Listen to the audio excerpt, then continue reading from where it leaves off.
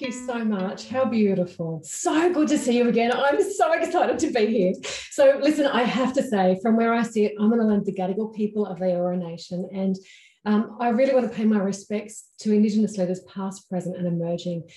Okay, so I promised you that I am going to show you how to shift from to transition from overworked lone wolf to more connected, more respected, more productive, less stressed, with a vastly more promising career trajectory by increasing your emotional intelligence. That is what we're here for today. Now, we have just an hour today, so I have so much that I want to get through with you. There is more in the workbook.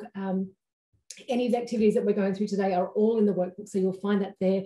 And there'll be a few points in the masterclass today that I'll direct you to further information, you know, where we've got an hour's worth today. And if you really want to delve into it more, this is how to get more. Okay.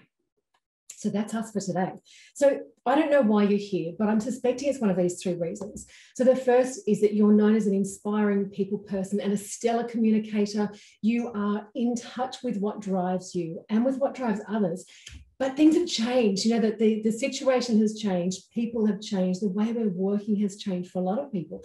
And even if you are working as business as usual, there are so many external factors that have shifted. So what was working before is not working so well now. And you, my friend, want to leverage your EQ to take yourself and others to a next level.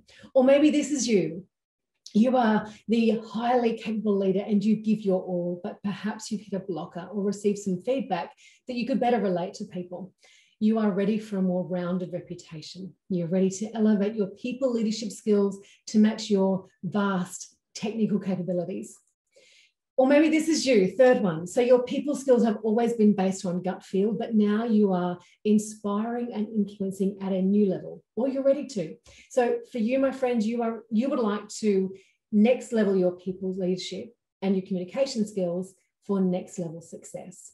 So whichever it is that you are here for, whether you are number one, refresh and leverage for the new norm, whether it's number two, you've had some feedback, or whether it's, and I coach a lot of people in this space, in each of them. I tend to do a lot of keynote presentations for that sort of number one group, things like this. And then the coaching tends to be much more intense around. So I've had some feedback that tends to be a one-on-one coach type scenario. And then number three, this is new for me.